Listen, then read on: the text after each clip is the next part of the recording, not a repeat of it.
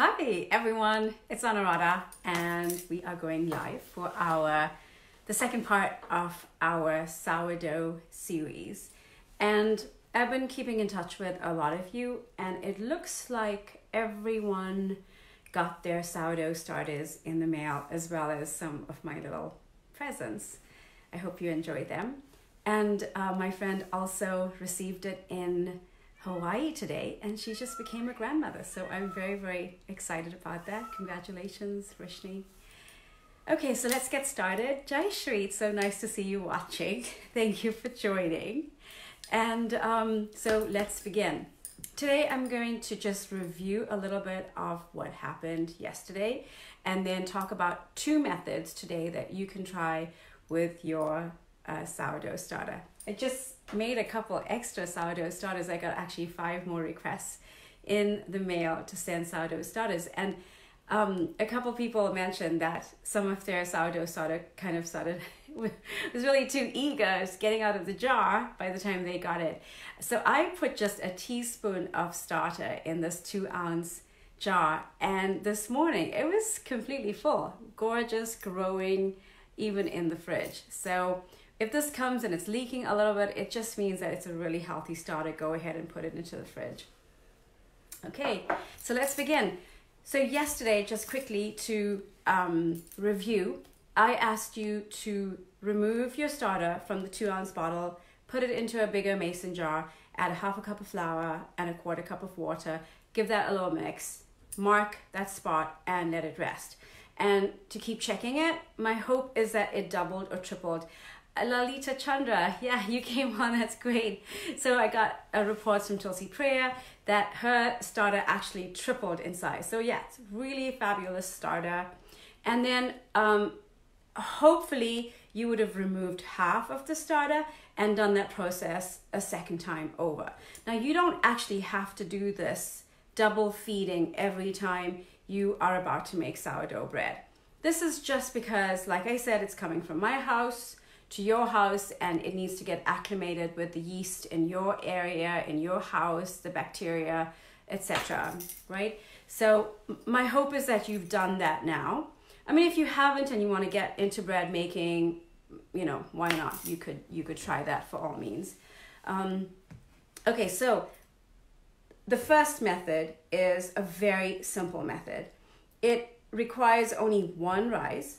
And this method I would recommend for those people who just want to eat bread. You know, you want to eat bread, but you want to make sure that it's just healthy sourdough bread. And you don't really care about, you know, this beautiful, burnished, gorgeous, crusty, you know, shell with, you know, very light and fluffy and airy on the inside and, you know, just kind of crunches in your mouth. You just want bread. You want bread for your children. You want to be able to make sandwiches. You're going to be making bread every 3 or 4 days, maybe every, you know, 2nd or 3rd day. And you just want to like get it done, chop, right? So there is that method. And I highly recommend everyone to try this method as well, just to get an experience of how different this kind of method is to kind of like the more long gourmet kind of foodie and, you know, rewarding method. Although I'm sure it's going to be very rewarding for you to just be able to feed your family bread that is made with a sourdough starter and with no yeast at all. So yeah, so the very first step is you can go ahead and follow the instructions that I sent you, which was, I think, 500 grams of flour. I think it was 4 cups and, you know, some measurement, and with the water. So I have a pre-measurement over here. So I already pre-measured the flour, and I'm just gonna kind of, you know, rush through some of the processes here, so you just get a sense of what it looks like. And you're gonna have to let, you know, the dough rest when I tell you when it has to rest. Yeah. All right. So then what I like to use always is a nice Pyrex see-through bowl, because this gives me a really good sense of how the dough is rising. And it also, I'm able to, like, I generally do this, you know, I look at the bottom of it to see kind of what the culture is doing. So yeah, so very simple method. Go ahead and just, throw your flour in. You probably can't see this. And I think it was 1.5 cups of water that I asked you to do. Now, this is what's called a 75% hydration bread. And if you are looking at different websites, and my hope is that you're checking out a lot of websites on sourdough bread, you will find that they talk a lot about hydration, different hydrations of bread. Now, it depends on what flour you are using. And hydration just means the amount of water that you're putting into the flour. So like the way you hydrate yourself by drinking, you're hydrating the flour. So that is what they're calling the hydration percentage. And the more hydration is in the flour, the stickier the dough is going to become. But the stickier dough is actually, you need just a little bit more expertise to be able to handle the dough. And it could get tricky. And so I recommend that you stick with a lower hydration dough. And the recipe that I gave you is just under 75% hydration. So 75% of the total amount of the dough of the flour is water, right? So this is, you just kind of put the water in, and I like to use one of these spoons. It comes with an Instant Pot. It's like a bench scraper. A bench scraper is basically, something similar to this, a hard kind of plastic. And it's about, this section, and you're able to use it really well. So I'm happy to just use this like this, or one of my favorite spatulas. I tend to use the spatula more because of this particular edge. And go ahead here, and I just give this, a quick mix. I call this kind of like a really shaggy dough. You don't have to, you're not doing any special mixing, you're not putting it through your Cuisinart, nothing. You're just giving it a quick mix until all of the flour is incorporated. And then after all of the flour is incorporated, you are just gonna let this rest. Now, when you're looking at sourdough for the first time, it's so different from making regular bread because it just looks too wet to be, any kind of bread. The amazing thing about sourdough is that it is such a transformational bread. The method that I was taught by my friend who lives in Dallas, my Chinese friend, who's an amazing cook, it's a 2-day process, and I love it. And generally when I'm feeling really stressed out, or, I just have too much going on in my life, I just turn to sourdough bread. I just feed my starter and I start making sourdough bread because it's just such a healing experience for me to just go through the process of sourdough. And sourdough bread, this is how, thousands of years ago they are making bread. They're, fermenting, making a culture with just wild yeast and bacteria, and putting that to the flour and the water, and having this whole natural experience of rising the bread. So for me, I really feel very connected, to the process, because it's such a beautiful, long process and doesn't depend on any, artificially cultivated yeast. So this is what it looks like. I hope you can see this carefully.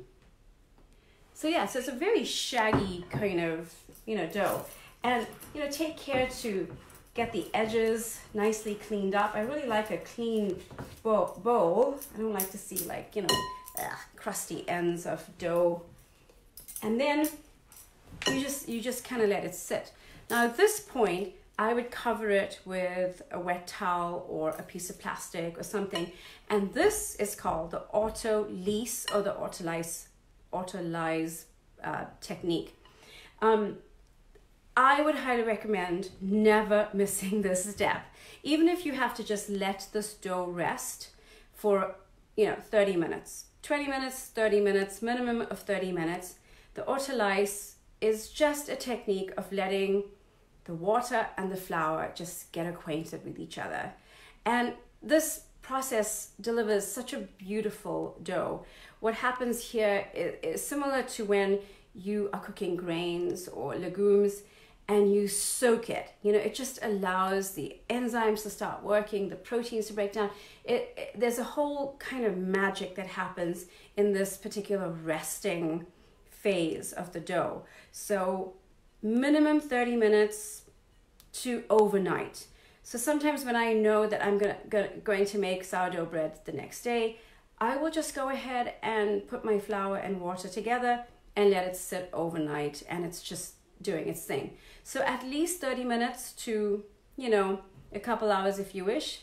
And you just let it rest with a wet towel over it.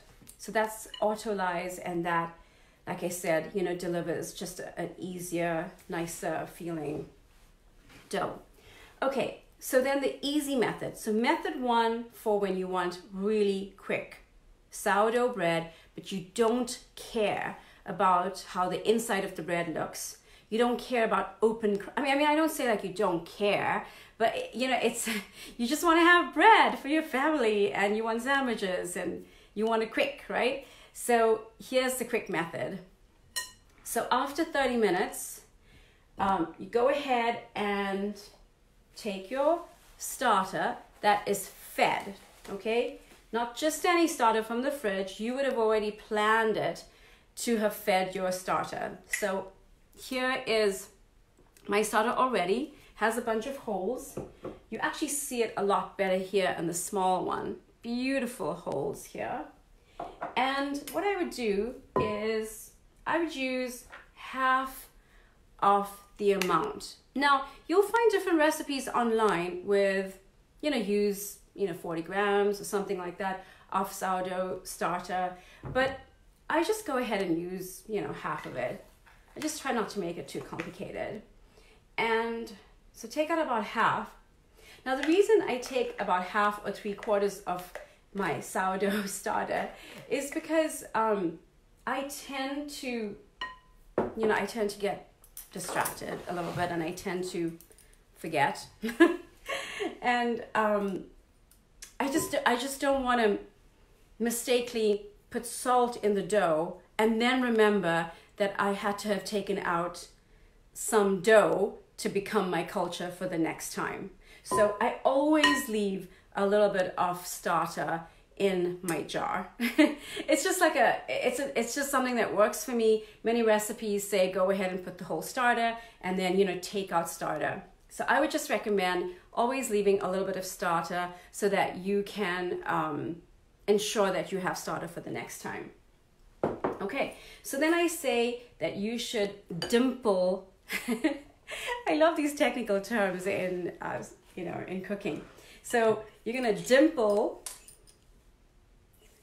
your starter into the dough, and this just means kind of pressing it in.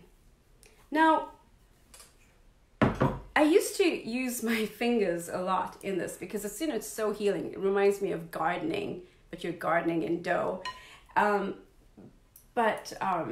Yeah, recently I've just been using this really great spoon, and so I just kind of dimple it with the, you know, with the spoon. Yeah. Oh, Niracola, it's so good to see you. Thank you for coming on. And dimple it in. Yeah, and because I have removed, because I've kept aside a little bit of culture, I'll go ahead and just throw in my salt at this point. Sometimes when I'm doing like this whole long, beautiful meditative process, I will dimple my sourdough starter in, and then after half an hour, you know, I put the salt in, kind of like doing these little meditative steps. So I noticed in the recipe that I sent you, I just said put the salt in, and I didn't really give you an exact measurement. So for this particular recipe, I would use anywhere from a half a tablespoon to 3/4 of a tablespoon of a really good quality salt. And you know, sometimes I will use a half a tablespoon and it doesn't seem salty enough. Sometimes it seems too salty if I go a little bit higher. So I would suggest that you just kind of, you know, figure it out for yourself. So yeah, so go ahead and dimple the salt in, and then I do what's called like a, you know, a pick up and fold. So I just go along the edges and come into the middle. So I go along the edges, I pick up, stretch, and come into the middle. Keep doing that.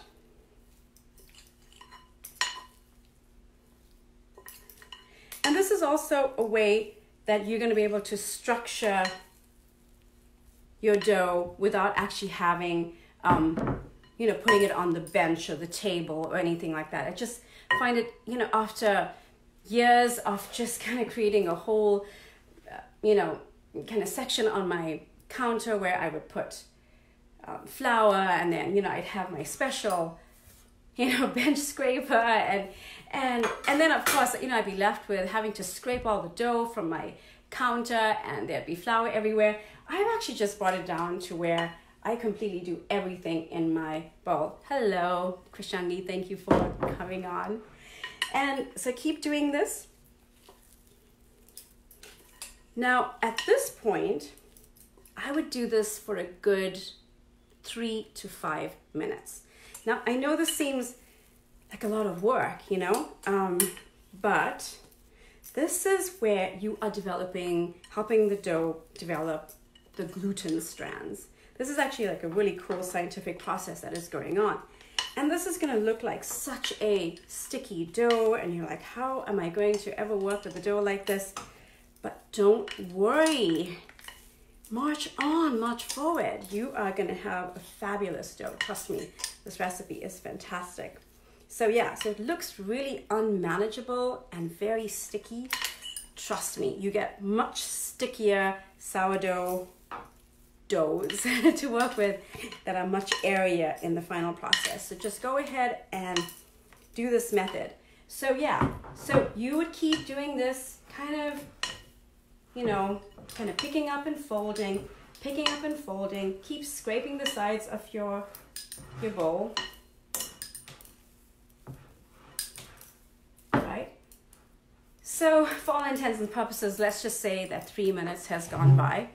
And simple method number 1. So for all the methods, this particular first part is the same, yeah? Simple method, you just want bread. At this point, you take your dough and you put it into a baking, a loaf pan like this. You could use, any kind of pan. This is a silicone pan, and I like it because it's really easy, like no fuss.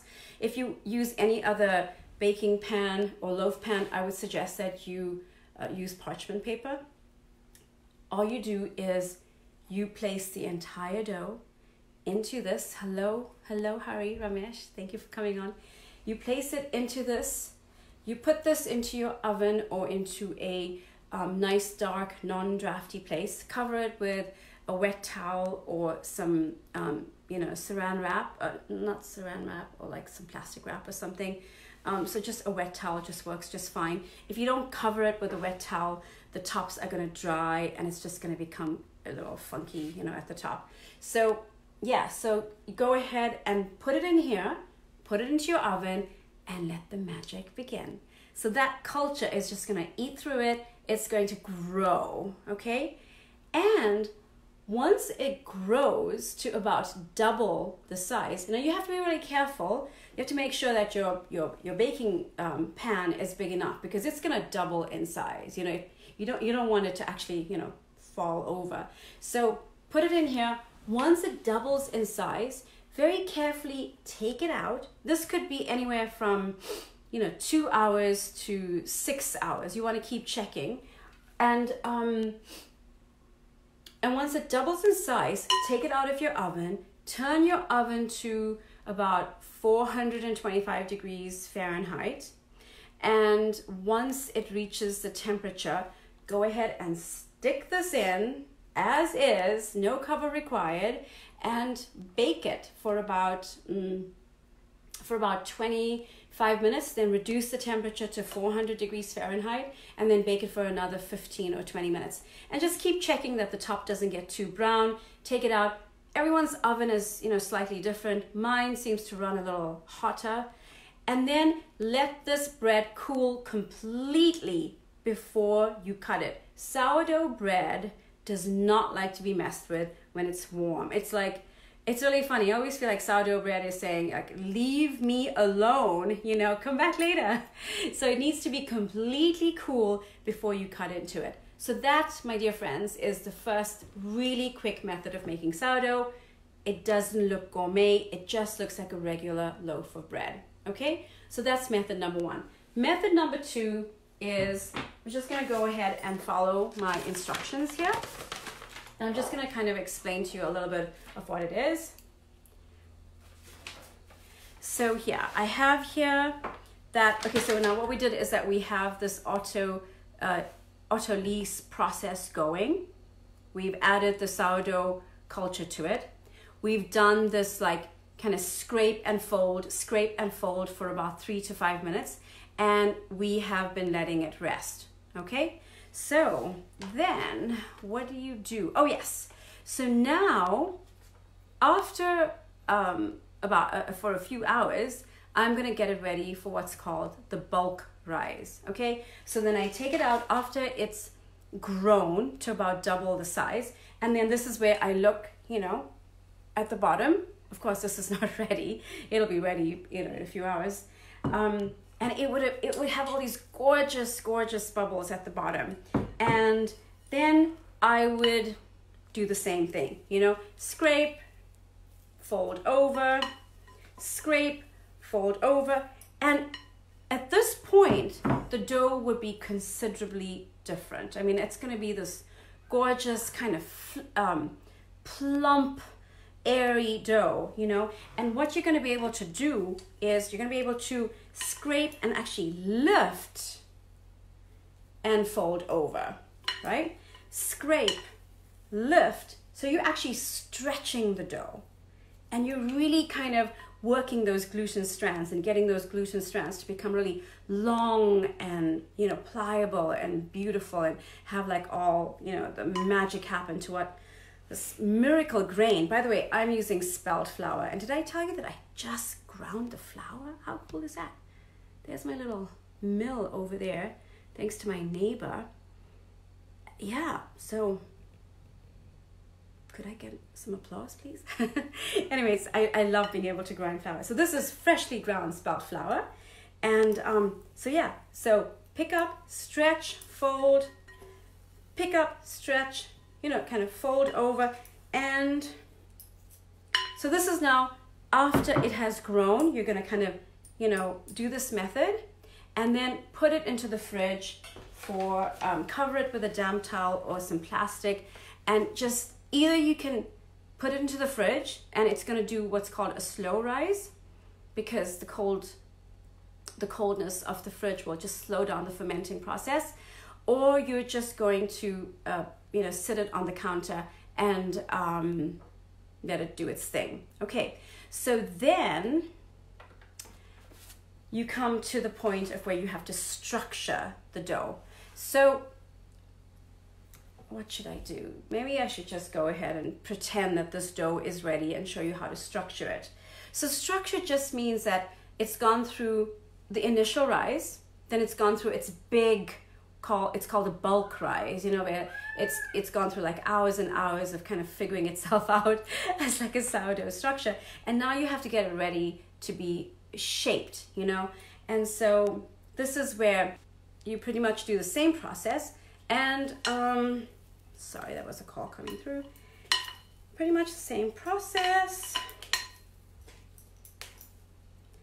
And here I probably put it on my table and use this method with the metal bench scraper. So it's pretty much, you know, I would go in and out, in and folding over all the way. Okay, so that is, I think that the instructions here are pretty good. This is what I use. This is my one of my Dutch ovens.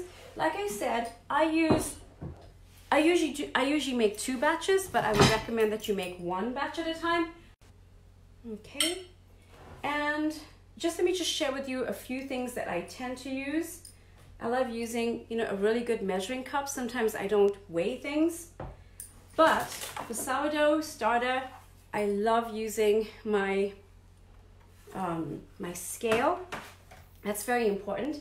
And this is one of my fun purchases. When I structure my dough, I put my dough into what's called a proofing bowl. But if you don't have a proofing bowl, you would just use something like this. And that means that after you have done the bulk rise and you're pretty much structuring your dough, you would then put it into a bowl like this to get a beautiful shape.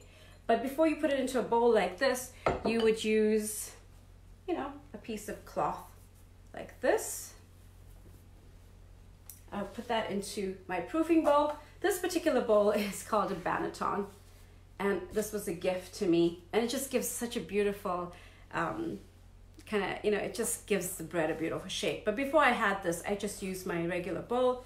Go ahead, put this. I would sprinkle some flour in here, you know, put the nice structured dough, kind of like the ball, in here with the folded side on the top, and then cover it and let that sit for about an hour and a half. So just pretty much follow those instructions.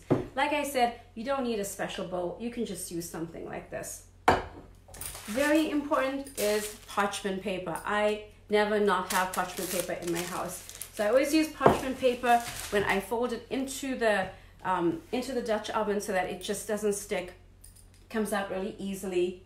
And what else? Oh yeah, and I always have a little blade, a razor blade, and that is to score the top right before I put it into the oven. And if you don't have a razor blade, you can just use a very sharp paring knife. Okay, so I think that I've given you just like a really good idea of how to go about with your next step with sourdough. I'm making this video specifically for those people who received the sourdough starter in the mail from me. I just wanna say that I wouldn't consider myself an amazing baker or, you know, cook for that matter, but I am a real foodie, and I love to cook and I love to learn from as many people as I can. So what I'm teaching you is kind of my personally curated experiences and recipes, etc. So you could probably find tons of stuff online. This is my method. This is my quick method. The second method is my quick method. I use a completely different method that is more of a meditative method that takes a long time. It's called, you know, stretching and slapping every 30 minutes. And that's because I'm just going for like this really, really, like I'm on a quest for the, you know, finest, most burnished, most crusty, most light, most airy sourdough. And it's kind of like this pride thing, you know, it's like the quest for the perfect sourdough bread. So I've been using different methods, but this is the method I like to share with my friends in terms of a method that can give you good results, that you can have a decent sourdough bread with open crumb, with a nice crust, etc.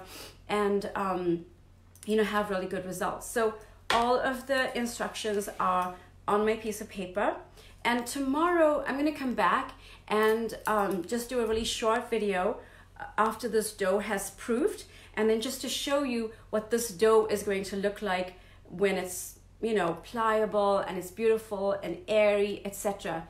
Okay, so yeah, so Govinda Priya, hi, you'd like to see how I transfer the dough from the banneton to the Dutch oven. That's where you make a mess. Sure, so I'm gonna do that tomorrow because this is, you know, sourdough. It has a mind of its own. It needs time. It's going to do its thing. So I will make the video tomorrow.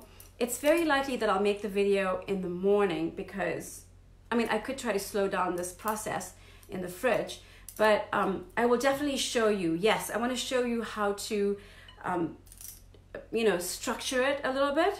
So I want to make a video, especially for my friend Prema Manjari in Mumbai, who asked me this morning. So I'll just do a video of me structuring the dough tomorrow, and then moving the dough from the banneton to the Dutch oven, and scoring it first with my razor blades, or lame as it's called, and putting it into the Dutch oven and showing you some tips and tricks for making sure that you're very safe, because everything's very hot. You have to be quick, you know. So I'll try to figure out a method. Maybe my husband can help me figure it out.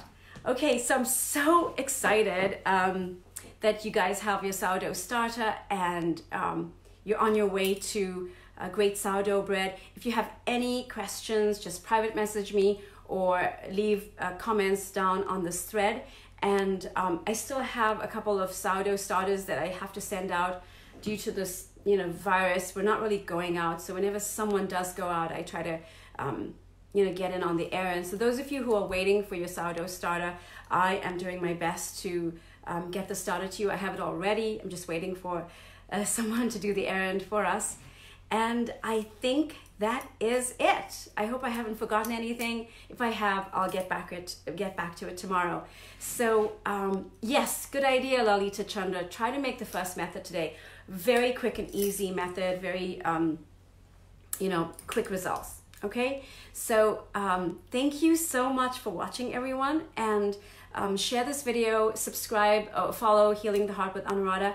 We just started a YouTube channel, and it's very exciting, and it's kind of like a whole new experience for me. And I'm going to be just sharing, like I said again, sharing just experiences that has worked for me, that I've picked up from reading or from different people, or learning from my teachers, you know, my teachers in nutrition and health and healing, etc.